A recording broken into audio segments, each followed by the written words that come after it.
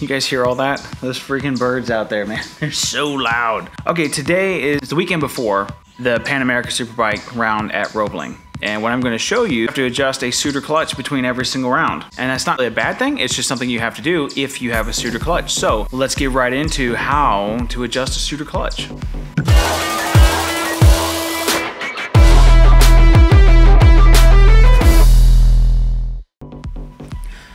Okay, so now one reason why I really like a SUTER clutch is because it is extremely smooth. Now, of course, in order to be very smooth, all right, they also have to make it very precisely assembled, which is why you have to make this adjustment pretty much every race weekend, okay? Now, if we were World Superbike, Moto 2, Moto 3, you know, somewhere like this, they'd be doing this pretty much after every session because 30 laps, which is what I've measured so far after one race weekend. This will be my second time measuring and I'll tell you more about that later. 30 laps is a race, you know? It's like one outing lap in a race, you know, for Moto 2.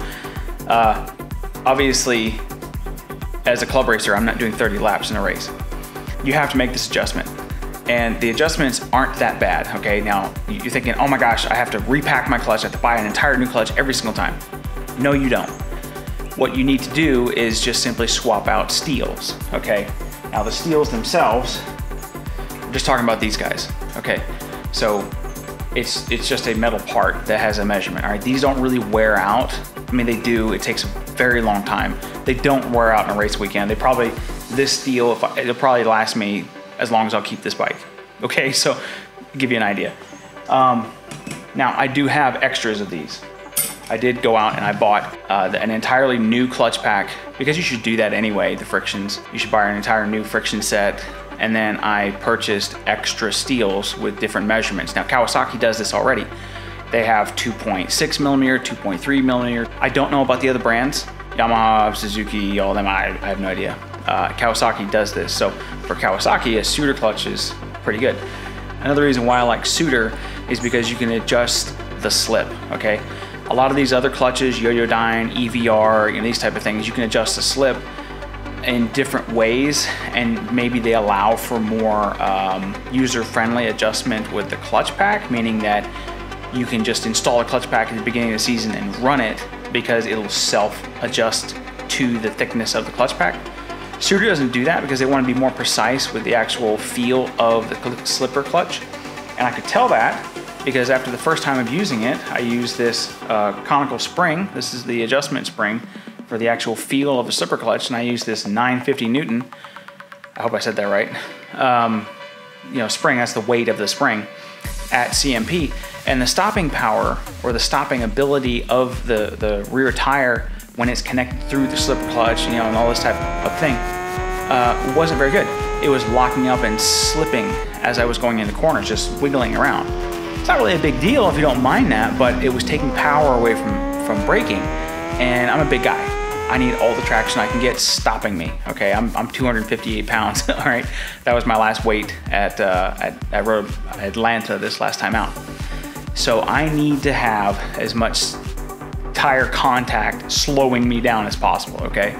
I'm not using the rear brake at the moment because I haven't trained myself to do that. So I'm really relying on what the slipper clutch can do. So that means that I had to remove this 950 and put in the lowest one that they gave me, which was a 750. And they also gave me one in between, which was the 850, okay? So putting in the 750 at Road Atlanta, where you do a lot of heavy braking in a couple different spots, really helped out. Like, I could tell the bike was slowing down. In fact, it got to the point with my braking markers that if I did not get to second gear into turn 10A, I would actually run wide because the rear of the bike was helping me turn. It was actually pulling the bike down and actually changing the geometry and letting me make the turn. If I didn't have that gear engaged during the you know, braking sequence of 10A, it'd be hard to make that corner. So stuff like this really starts to matter when you get very specific in how you enter corners. And can you ride around it? Absolutely. Okay, like if I had a rear brake understanding, I probably could have grabbed the rear brake and actually made the corner a little better if I had not gotten to second gear. But in any case, it forced me to remember to get to second gear the couple times that I missed it. So Anyway, that's the adjustment on the clutch. We're not making that adjustment this time. We're just simply measuring the clutch pack and then making it to the correct thickness, hopefully to about as max as we can get it, and reinstalling it so that we can be ready for roebling. Now, roebling doesn't have a lot of braking, doesn't have a lot of like downshifting, which is what wears the clutch out. There might be a chance that when I measure this after roebling, we don't even make an adjustment for the next round at roebling. Anyway. Okay guys, so one thing with the SUTER clutch is that it has a very specific clutch pack stack height, okay? Now the clutch pack, when they mean that, they're talking about all the frictions and steels. That is the entire clutch pack right there. And the stack height is the total measurement end to end. What I've got to do here is make sure that that thickness is plus or minus 0.4, 39.6 millimeters, okay? So they want the middle number to be 39.6 millimeters with a plus 0.4, which makes it 40 mil, or a minus 0.4, which makes it 39.2. Now, last time I was at CMP, I had it set at 40 millimeters. That number went down to 39.3, okay? So CMP weekend, we're talking about 30, 40 laps total. It went down that much. Now, I went to Road Atlanta and I had a practice day with 3 sessions and I had a race day with 5 sessions, 3 of those being races. Let's see what the number is.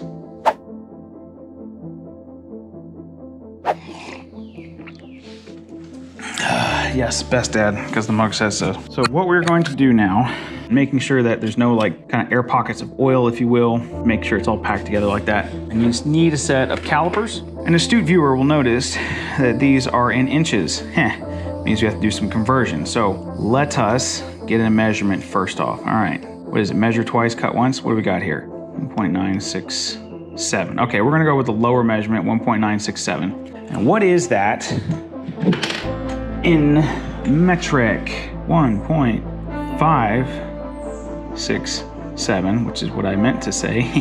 39.8. Okay, so we're within the range still, which is interesting. Let's remeasure that just to make sure, because I'm not super duper comfortable with just guessing at this. 1.5, and you can see it if I can get close enough. So you got the big number there, the big 1, and then it goes 5. We're not quite to the 6, and then this dial will tell us where we want to be. We'll call it 1.566, right? 1.566. Well, 1.567, 66, about the same. Yeah, 1.565. Yeah, we're basically getting right about that same number. So, all right, what does this mean? 1.565. That gives us 39. We'll go to 5 just to make sure. 39.75, right? 39.75 millimeter. That's about 3 mils away from max, which, or 0.3 mils away from max, which I can actually adjust out. If I can get these guys here. These are all the different sizes from Kawasaki. See that right there? Clutch plate 2.0, right? Let's see if I can find one that says it's a different one than that, because that would just be cool. Yep, here we go. Clutch plate 2.3, right? And this one should be 2.6. There it is, clutch plate 2.6. So you got all these. This is an old one that I actually took out the last time to get a right measurement. Let's find one of the older plates, because I found one in here when I was doing my inspection. I think that's it. It's got some grooving kind of, yeah, there it is. All right, so knowing where it is in the stack and making sure that I've got everything opened up to identify this. You see all that grooving right there? That kind of circular thing, I don't like that, all right? I'm gonna replace this one with the 2.6 that's good still. So I'll have good clutches, or good steel, excuse me. Another thing, if you're really actually paying attention, you'll notice something about this clutch plate, this steel, is that it's got these little kind of like, it's got these like little kind of dimply things on it, right? And the other one, you'll notice, does not. It's just clean, it's just smooth. So that's something they did on the 2013 or 2019 clutches. So anyway, I like these better than these. So if you have a bunch of these and you want to get maybe better ones, or ones that have for a little bit more friction or just a little better design, if you get one for a new bike, like 2019 up, you're gonna have the right one. So, you know how they say they got the rolled edge and the sharp edge? Well, there's the sharp edge. Now I put them in sharp edge toward the bike. I do them all the same way. Maybe that's right or wrong. Somebody will correct me. If you think that's a problem, comment below, let me know. So we took out a thin steel, a 2.3, and we put in a 2.6. Now that should give us a thicker measurement, right? Because it's thicker. Look at that, and it is 1.575. Turn it about a third of the way around. 1.575, another third, 1.575. Okay, 1.575. Ta-da, look at that. 40 millimeters on the nose. Okay, that's how you adjust a SUTER slipper clutch pack in a 2007 up Kawasaki ZX6. Okay, so there you have it. That is a SUTER clutch adjustment between rounds. Up next is Rolling Road with Pan America Superbike. Cannot wait, so excited, haven't been there. Freshly repaved. Here it comes, guys, get ready for it.